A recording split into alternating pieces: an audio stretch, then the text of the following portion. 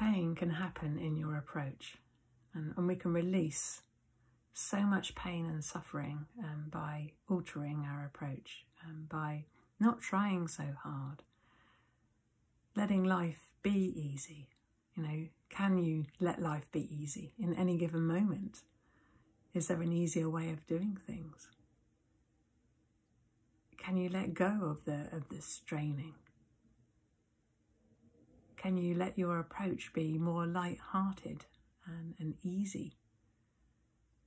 Operating and assuming that the universe is supporting you, that life is supporting you, that everything is going to be working in your favour.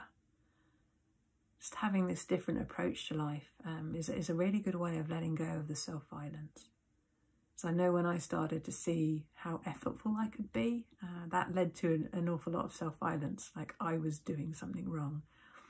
You know, if I was getting this spiritual journey, this understanding, I wouldn't be messing up so often. I wouldn't be doing things in the same way as I've always done them. But that's not understanding habit. You know, we set up habits in life, very, very useful. You know, if you learn to drive a car, for example, it's quite difficult to start with. There's all these different aspects of it that you have to learn, and it feels like full on and hard to start with. But then gradually, as you repeat and repeat and repeat, it gets laid down as a habit, and then you can drive a car and have a conversation, you know. So habits are really, really useful.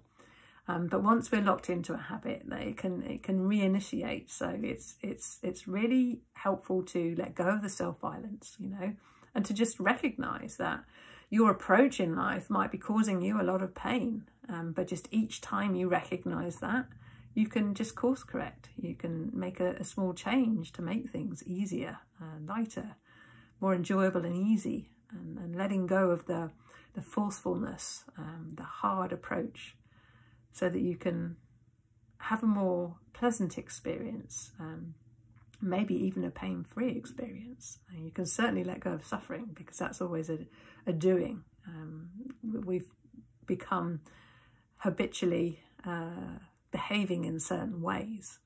And so really it's just in the recognition of that we make little course corrections, that we let go of some of that straining and let things be a little bit easier. Let others help us as well, for example. You know, you don't have to do it all yourself. And that just, it's a much more light-hearted approach. And you'll find then that life can get an awful lot easier when you start to see all of those ways that you approach life, almost as if there's going to be a problem.